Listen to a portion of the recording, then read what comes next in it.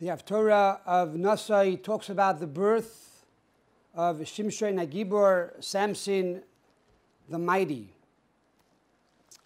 And the Haftora of Naso, which talks about this story, needs to be connected to the parshah, because the Haftora always is connected to the theme of the parshah. But being that Naso is read after Shavuos, there needs to be a connection to the holiday of Shavuos as well. To begin with the Haftora of Naso, we find over here that the mother of Shimshon could not give birth. She was barren. And the angel appears to her and says, even though you are barren, you are going to give birth to a child. However, this child should be a Nazir, which means he should not drink wine or cut his hair. Now, this is the connection to the parshah, because in the parshah of Naso, we talk about the mitzvah of the Nazirite. Both a man or a woman have the right to become a Nazir. The minimal time of a Nazir is 30 days. The Nazir, however, could be a Nazir Olam, an eternal Nazir. And that means that every year you can cut your hair once a year. However, Shimshon was unique, and that is he was never allowed to cut his hair. So that is not the normal type of Nazir, but this was a decree from heaven that he should be a Nazir that will never be able to cut his hair. And we know that the power of Shimshon was in his hair. The angel appeared to the wife of Manoach. What was her name? Her name was Hatzlel Poini. That's what the Medrash says. Her name was Hatzlel Poini, which means she turned towards an angel. Poni means ponit, to turn, and Hatzlel is the angel. So she turned towards the angel. Why did the angel come to her and not to Manoach? The Medrash says that there was an argument between husband and wife. Hatzlel Ponis said that the reason she's not giving birth to a child is because Manoach is sterile. Manoach said that the reason his wife is not having a child is because she's barren. She can't conceive. And this was the argument that was going on for years. The angel appears to her and tells her, in truth, it's you. You are the one that is barren. However, a miracle will take place because of your modesty and also because of Manoach's righteousness, that you will give birth to the Savior of Israel, to Shimshon. The Haftorah goes on to say that he will be a Nazir. Why? Because the angel decreed that he is not to cut his hair or drink wine, and similarly not to eat food that is tamei, that is not holy, or food that is defiled. He is prohibited from eating.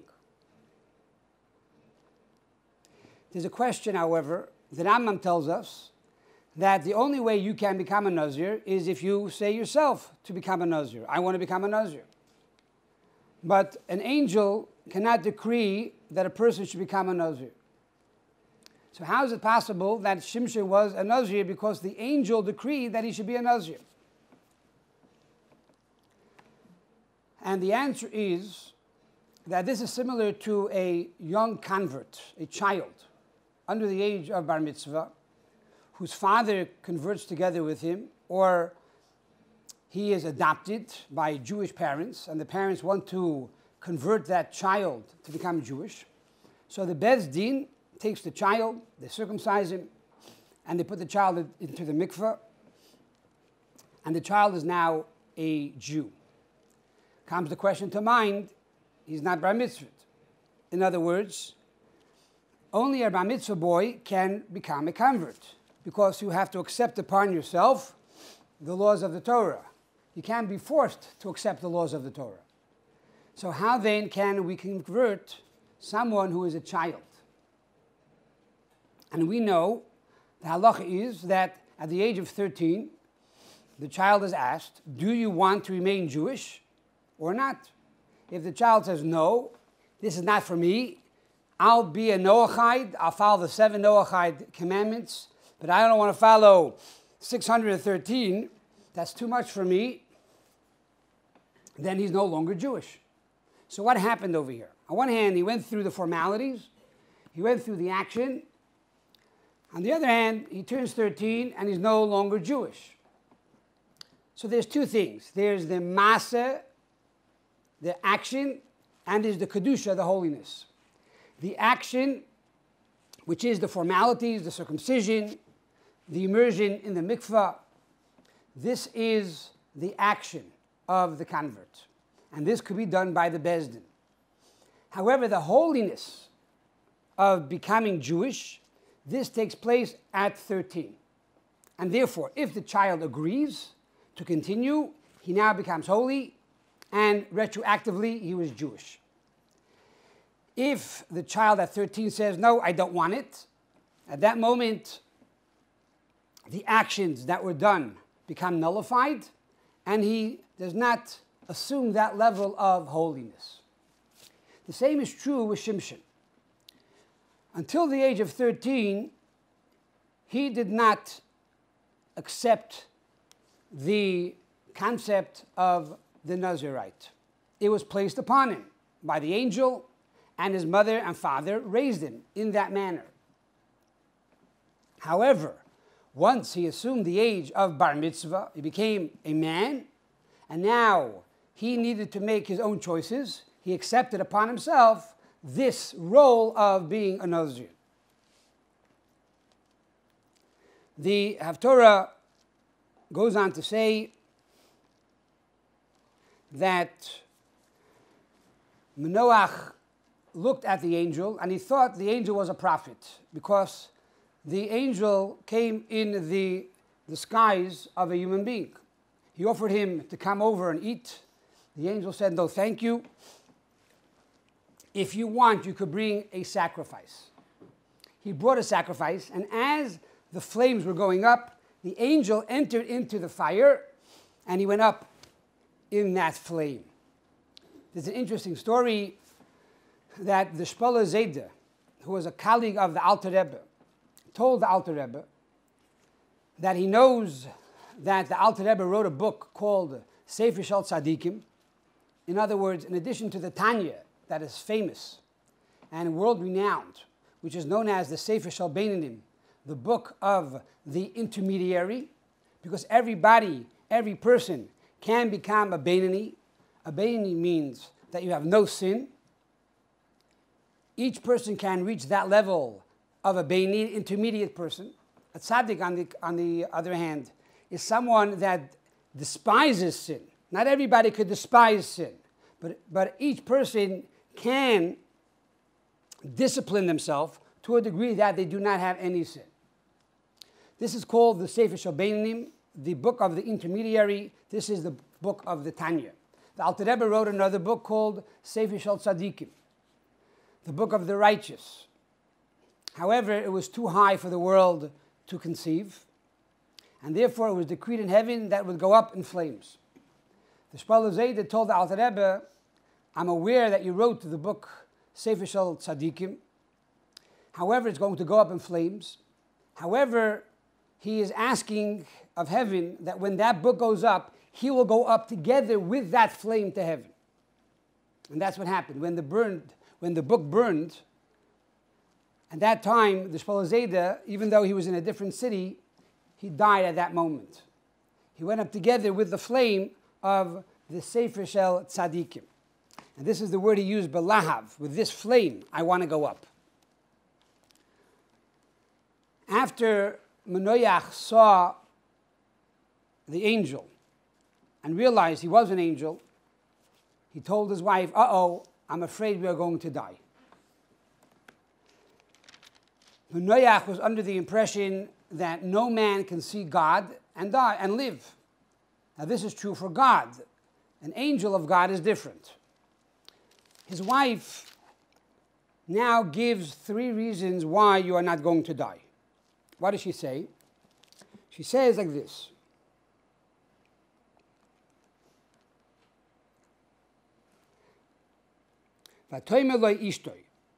And his wife told him, Lu chafetz Hashem lahamisenu.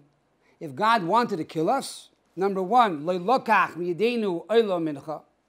Number one, he would never accept our sacrifice. Number two, v'lo heranu es kol eleh.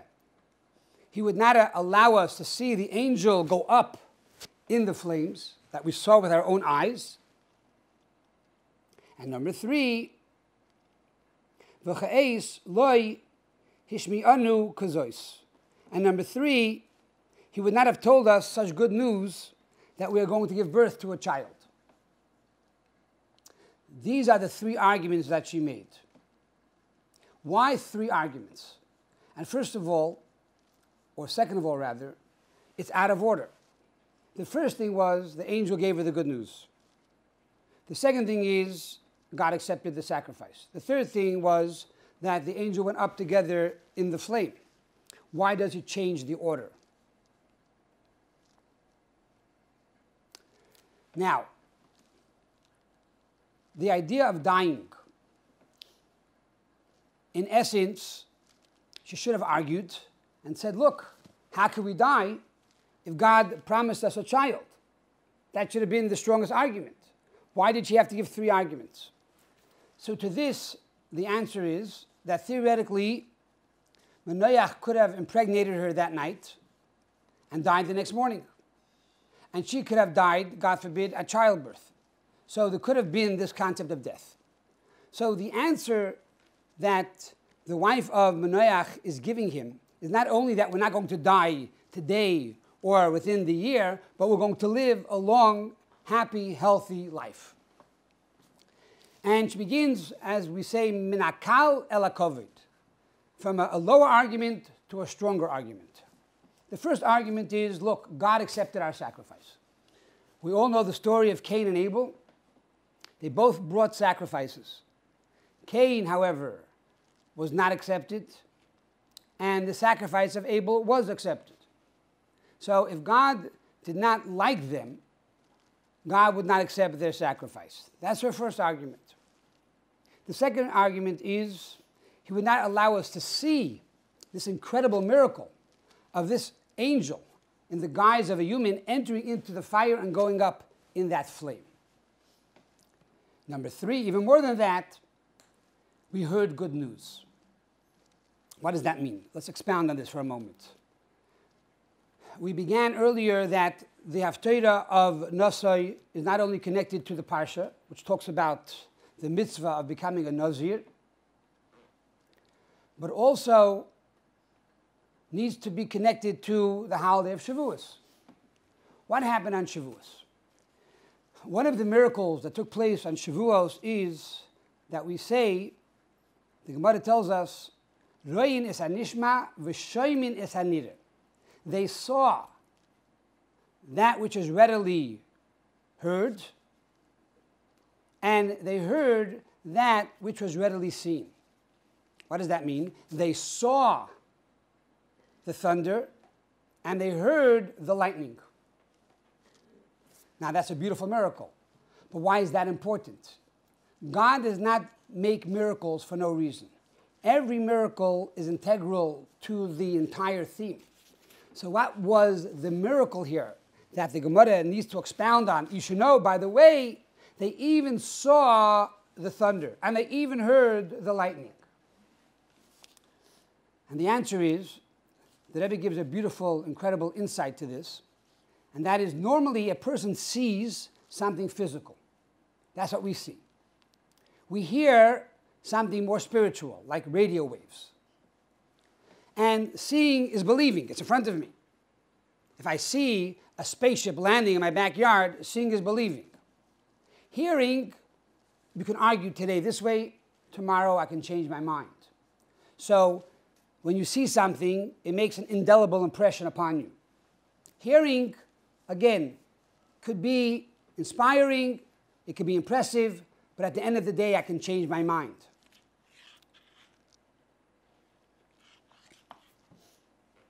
What was the miracle of Matan Torah? What was the miracle of Shavuot? What was the miracle that took place on the mountain? That the entire Jewish people, 3 million Jews, men, women, and children, saw that which was readily heard. They saw spirituality. That became real. That became front and center. That became unindelible. That was in their minds. Can never be erased. What was secondary, what they heard, was the lightning, was the physical, the earth, the material. That became secondary to them. So there were two things here. God, spirituality was number one. Earth, material, number two. And this is the same point that the wife of Manoach makes to Manoach. This is the same point that Slelpoini tells her husband. You should know, not only did God accept our sacrifice, but we saw the angel go up in the fire. We saw spirituality. That became our front and center. That became our essence. And the earth now became secondary. And we also heard the news. Now, this is also two levels. There are people who are materialistic and even perhaps very physical and corporeal and maybe even hedonistic that could sense spirituality. But that doesn't change them. They remain very materialistic. The point of the Haftorah is not only did they experience spirituality and did they see spirituality, but the physical and the material became to them secondary. They were moved, they were transformed. And this is really what Shavuos is all about. It's not only the giving of the Torah and knowing that God chose us from all the nations of the world. And at Sinai, God also gave the Noahide laws to all the nations of the world. It's not only believing in God and becoming more spiritual, but also that the material becomes secondary. And this is the message of the Haftorah here. The idea of becoming a Nazir to begin with is when a person becomes addicted to too much wine and too much materialism, they decide to become a Nazir so that they remove themselves from the material and become more spiritual. And this is the inspiration, and this is the encouragement of the holiday of Shavuos, that we take upon ourselves new resolutions to study more Torah, to pray more, to give more charity, to do more mitzvahs, to become a little more spiritual and perhaps a bit less materialistic. It's interesting that the holiday of Shavuos is only one day in Israel and 2 days in the diaspora, yet it's one of the 3 major holidays. So Sukkot is a full week, 7-8 days. Pesach, also 7-8 days. When it comes to Shavuot, it's only 1 day or 2 days. So one of the explanations is that Shavuos is like going to a market. And in a day or two, you buy everything. But before you go back to town to sell all of these items, you have to pack up. You have to separate the items you bought, and you put each item into their proper category, and then you put it into bags, and you put it into the suitcase, and then you load it up onto the camel, or into the car, into the SUV, and then you drive back to your town. Shavuos is 2 days, but it's very, very compact. And it's a time of tremendous, intense joy, learning, prayer, and transformation. After Shavuos, we have an additional week, which is called the day of Yemei HaShalomim. That we don't say Tachnun in the daily prayers. We don't say prayers of penitence, because it's still really a Yom Tif. It's still a holiday till the 12th day of the month. In the time of the Beis HaMikdash, the people that came up to the pilgrimage would continue to bring sacrifices the entire week. So the first 2 days we go into the market. The rest of the week we begin to pack up all the ideas that we learned, all the resolutions that we made, and we think about it, we internalize it. And if for some reason we forgot to make this resolution, or we forgot to eat the cheesecake, now is the time to make up. You can do tshuva. You could have the blintz, you could have the cheesecake, and spiritually you can make this new resolution to learn more Torah for the year to come. The story is told that the secretary of the previous Lubavitcher Rebbe, Haftora Naso, a few days after Shavuot, he saw that the Frierdiker Rebbe wasn't himself. He was like somewhere else. And he went over to the Rebbe and he said to him, to the Rebbe Rayatz, Rabbi Yitzchak, he said, Rebbe, are you okay? Because you don't seem to be yourself. And the Rebbe, with a very sincere and firm face, told him, what could I do? I have not yet come down from the mountain. So Shavuos is the day we go onto the mountain. And we connect, and we make resolutions, and we do tshuva for the entire year of opportunities missed to the study of Torah. But we have a right to stay on the mountain a few more days. And we allow it to resonate and to percolate. And then we come back down from the mountain and we begin to spread these flowers and the knowledge and the inspiration that we had on the holiday of Shavuos for the rest of the year to come. We hope and pray that just like God gave us a Torah on Sinai, we are told that when Mashiach will come, Torah Chadasha Me'itei Tetzei, there will be a new Torah, a deeper Torah, a greater Torah, even though the mitzvos will never change and the Torah is eternal. But the way we will look at Torah, the way we will understand Torah, will be totally different. That the Torah that we learned up till now will be hevel havalim, will be nothingness, compared to the new brilliance and the new insight that all of us will attain. As the Rambam says, "V'lo ye'esek kol ha'olam, ela l'das Hashem b'levad," that the preoccupation of the entire world will be only to know God Himself. May He be speedily in our days.